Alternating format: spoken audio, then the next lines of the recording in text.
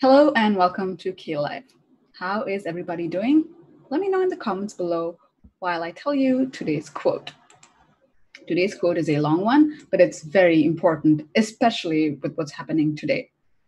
The environment is so fundamental to our continued existence that it must transcend politics and become a central value of all members of society. So I will say that again slowly. The environment is so fundamental to our continued existence that it must transcend politics and become a central value of all members of society. If you know who the author of this quote is, please comment below. I will reveal the author towards the end. And please do not Google this. Okay, let's start our show.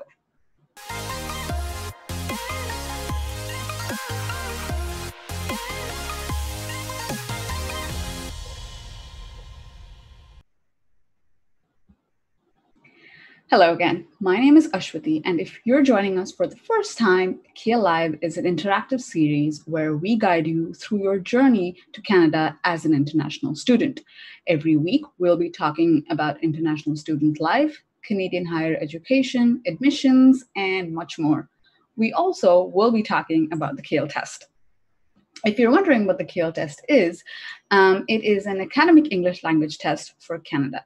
The difference between this and other English tests is that this can only be taken by students wishing to pursue their education in Canada. This test is accepted and preferred by over 180 institutions, and it can now be taken online at home. Today, we're talking about virtual classes. International students pursuing their higher education this semester will mostly be taking their classes online. For many, that means tuning into classes from their home country. So, different time zones, different internet connections, and many other hurdles that they have to cross before actually being able to attend a class. So, to help students cope with the stress of all this, we invited Dr. Mike Atkinson from Western University. Western University is located in London, Ontario. He will share his expertise on how to cope with online learning challenges. Let's go say hello to him. Hi, how are you doing today?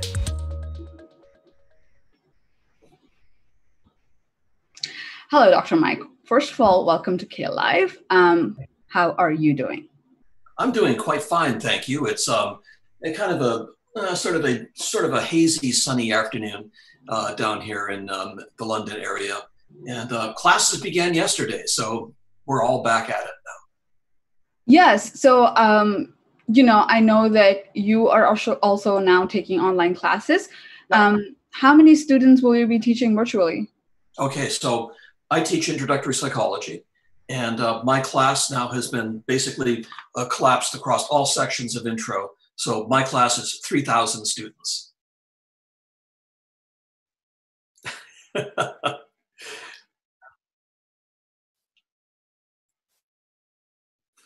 Sorry, guys, slight technical difficulty. I was muted, but I was saying wow to the amount of classes that the amount of students that Dr. Mike is teaching.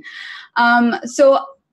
Mike, before I kind of talk to you about questions pertaining to our topic, could you just tell us a little bit about your day-to-day at your role at Western University? Mm-hmm. So as I indicated, I teach introductory psychology at Western. It's one of the things that I do there. I'm also involved in the Center for Teaching and Learning. And one of my roles there is to teach other instructors what the best practices are, both for face-to-face and some online training as well. And so we do a lot of that kind of thing. So that's really my two big roles for this year and probably for next year as well. Oh, great. So we're talking about virtual classes, and this is the perfect time to kind of introduce the difference between,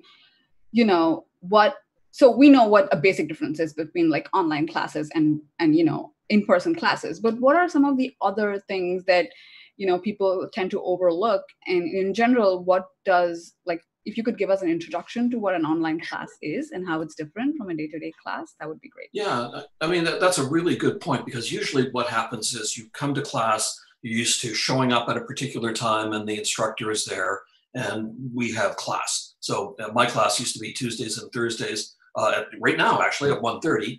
And so all of the information I could basically give in that kind of time slot And I would put extra material online that students could have a look at.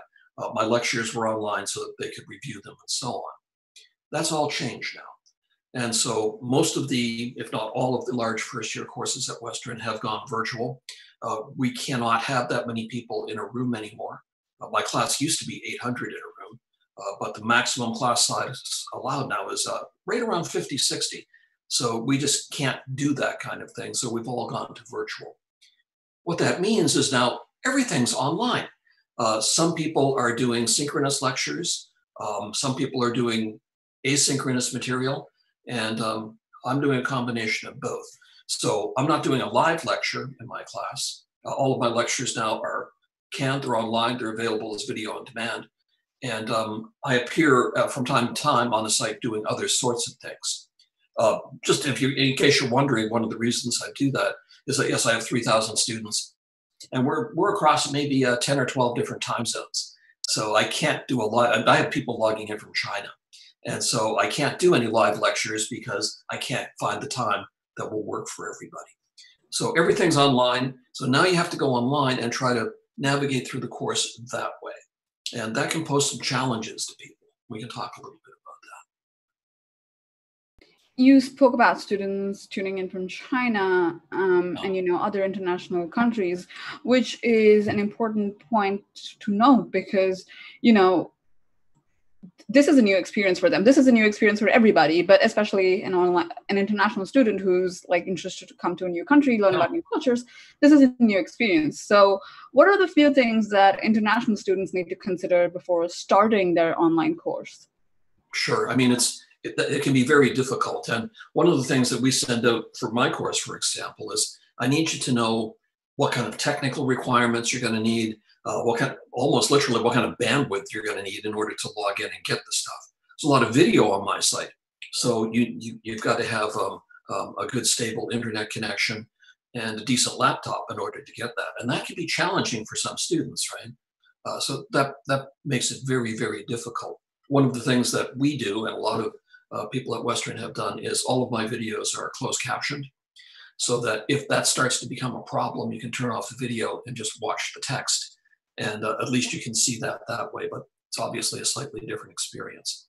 So I think one of the things to get a handle on is, particularly for people who are joining class internationally, is to make sure that we're in some kind of time zone that's comfortable for you. If you're joining, I should say, by the way, a lot of students have physically come to London. And I think we had 3,800 this year who actually showed up of the 5,800 who are first-year entry class students into Western University. So there's a lot of students who are on campus and they would be logging in from on campus. But I think international students, whether they're here, whether they're logging in from a foreign country, are going to have similar issues. And I think that those issues revolve around language, number one. Number two, expectations. A lot of people are used to me, the instructor, saying, okay, here's what you got to do to succeed. And I'm going to tell you that now, but you have to take it to heart. You have to read everything that I post, and you have to be a lot more self-motivating. And that can be very difficult, especially if you're struggling with other issues, such as language issues. Yeah, and it's a good thing you brought this point about self-motivation, because that was kind of what I wanted to go into next. With online classes, like you said, international students don't have the opportunities that they used to have, as opposed to like being here physically.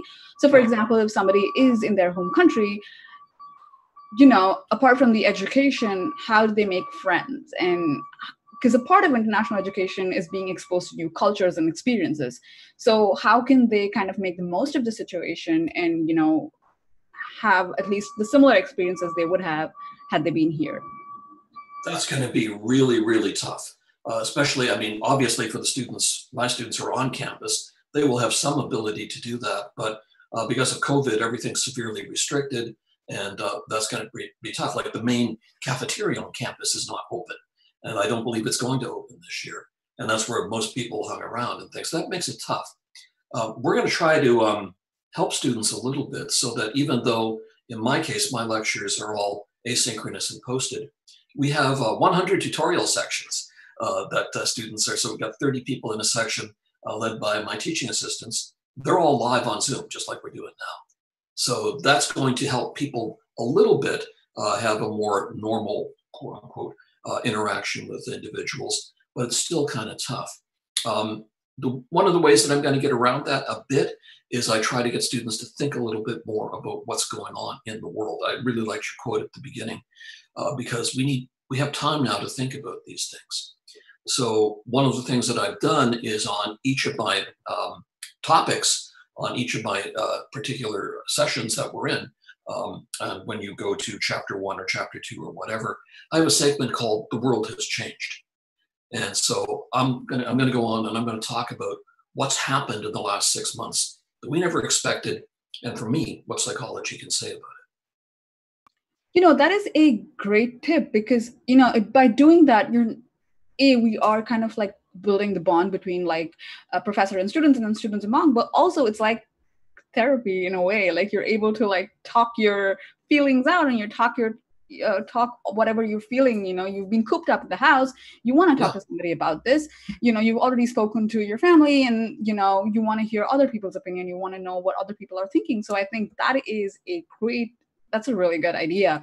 yeah. And like this makes a good segue to our next question, is that how do we kind of like, I guess this is your answer, but I want to know if you have any other plans up your sleeve. Like, how do we deal with anxiety and uncertainty of online classes, especially for international students who are paying the fees that they're paying?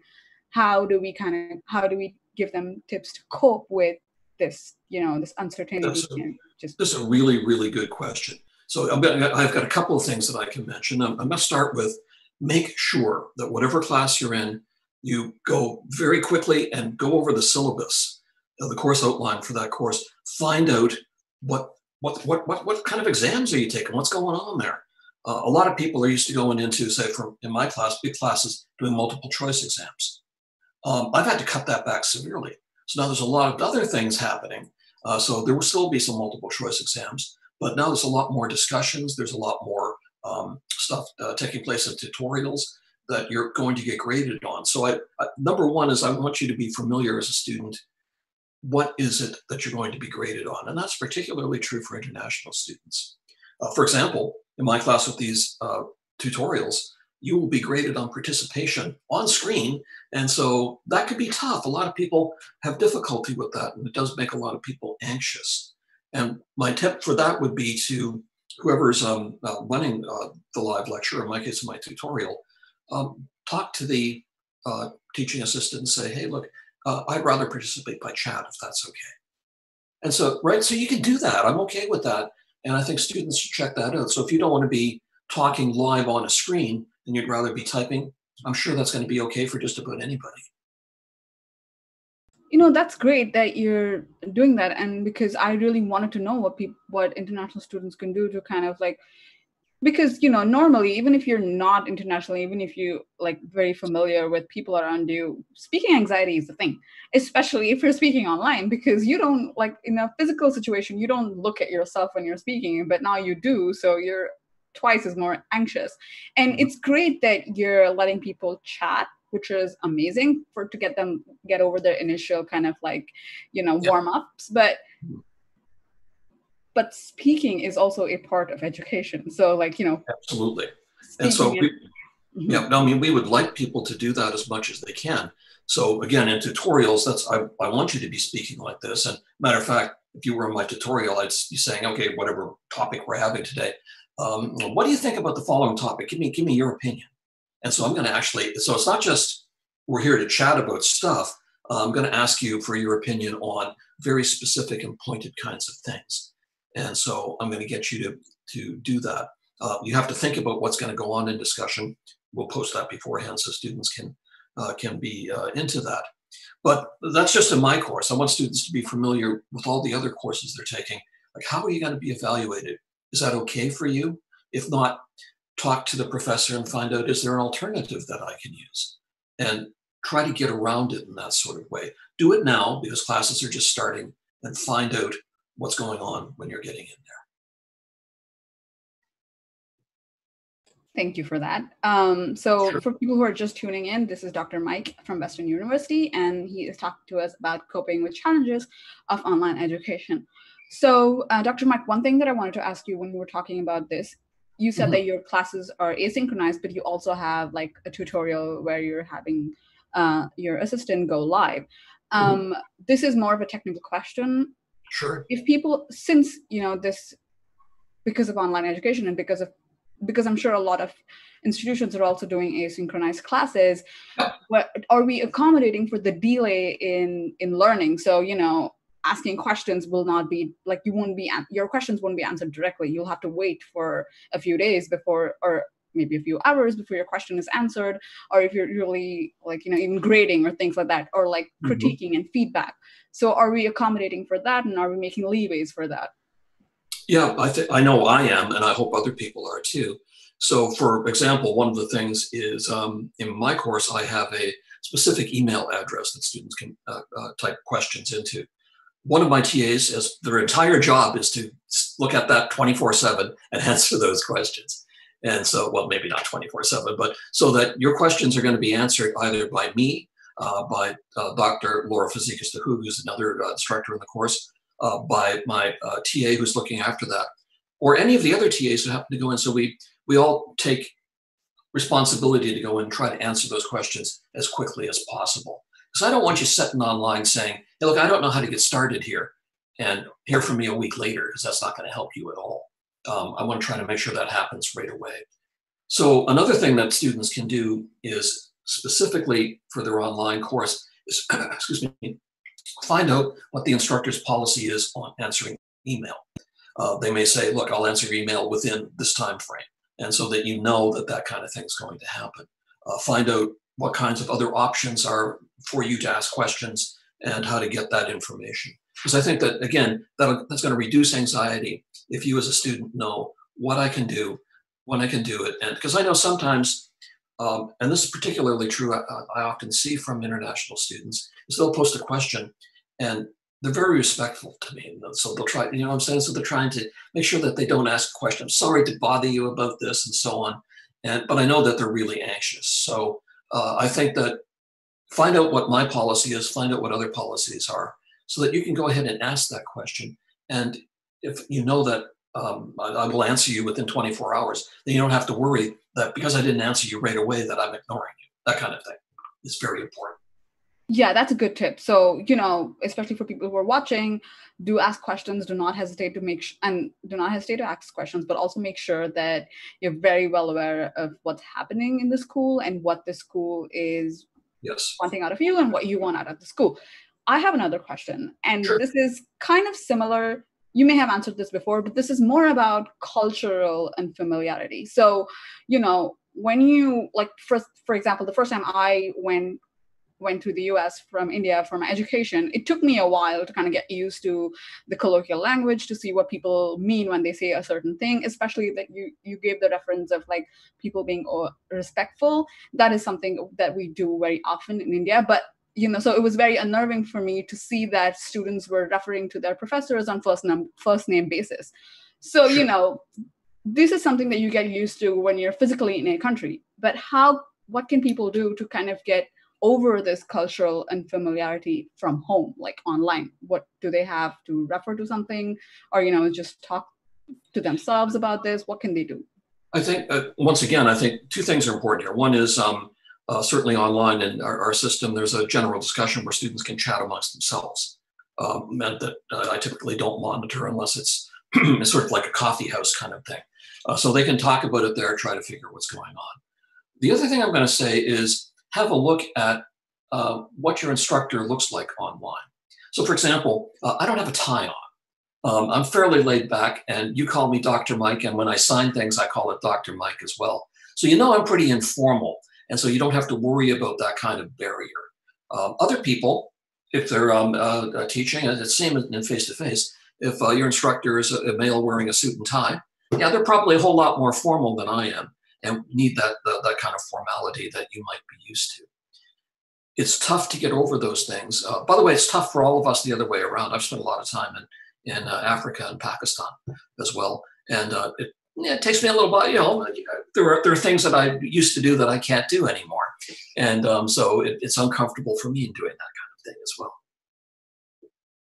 That's good. I actually do want to talk about this a little more. I want to know how teachers are coping with this. Teachers and professors are coping with this online, education thing. Like, are you prepared? Like, do you have to spend days preparing, or did you go to Zoom? Did you take Zoom lessons? Like, what did you do?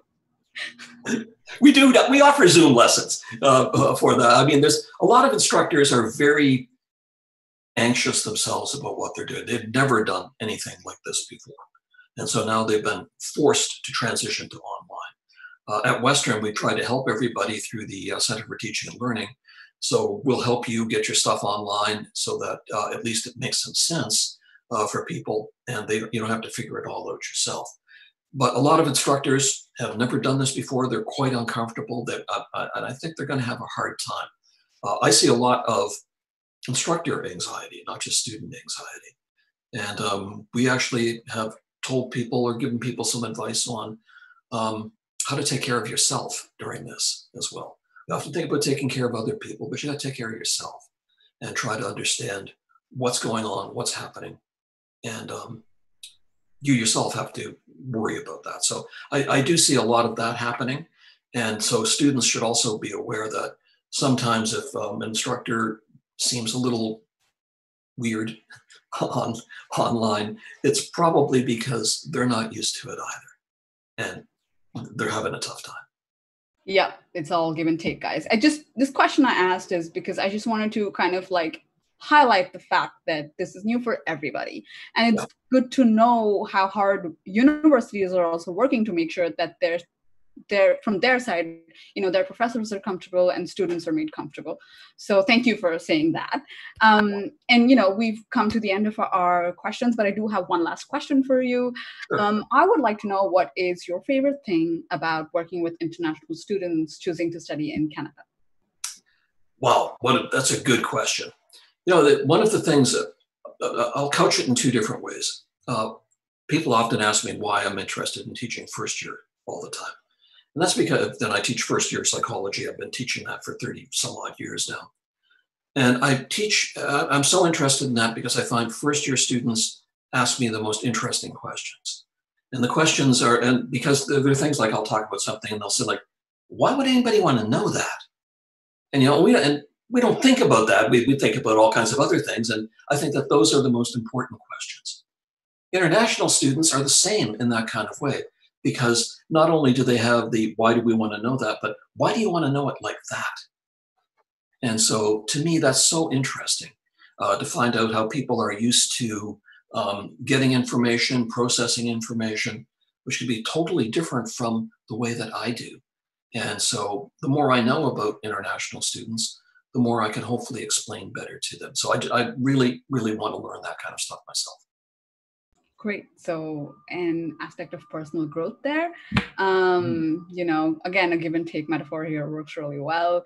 You're teaching international students and they're teaching you as well, which is perfect. Yes. So thank you so much for joining us, Dr. Mike, and answering all our questions.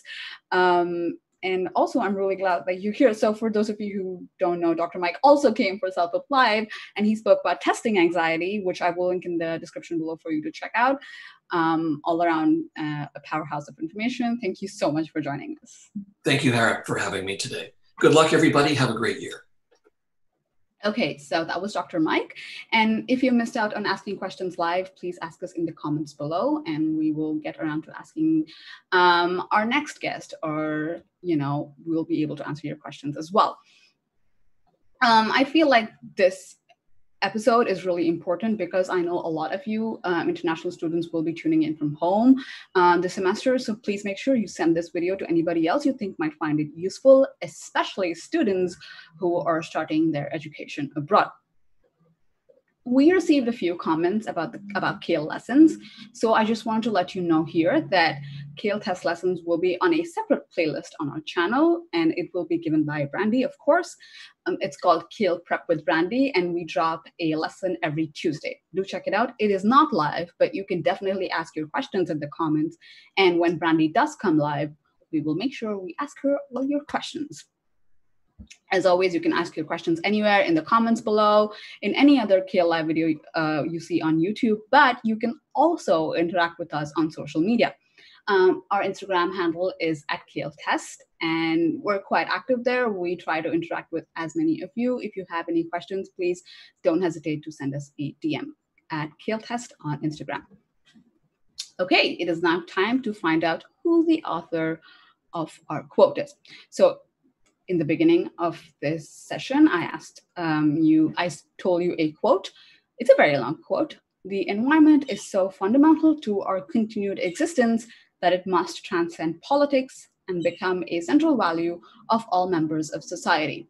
The reason we thought that this would be a good time to share this quote is because if you're interested to know what's happening right now in this current scenario, the author of this quote wrote a very good book on this. So David Suzuki is the person who wrote this quote, and he is a Canadian academic and environmental activist. And the book that I'm talking about is The Sacred Balance: Rediscovering Our Place in Nature.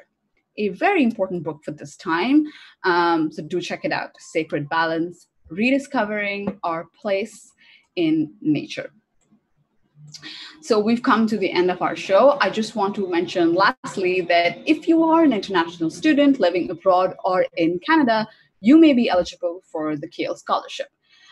If you took the CAEL test on or after July 2020, or if you're about to take the test, you can win 5,000 Canadian dollars towards your tuition. I will link our scholarship page below. You can check it out. Again, if you have any questions, you know what to do. In our next episode, we will be continuing to explore virtual classes. So join us on Thursday, September 17th at 11 a.m. PST. And please also invite anybody else who is interested in studying in Canada. And please do subscribe to our channel as well and click on the bell icon to make sure you receive regular notifications. So until then, please stay safe and have a nice weekend. Bye.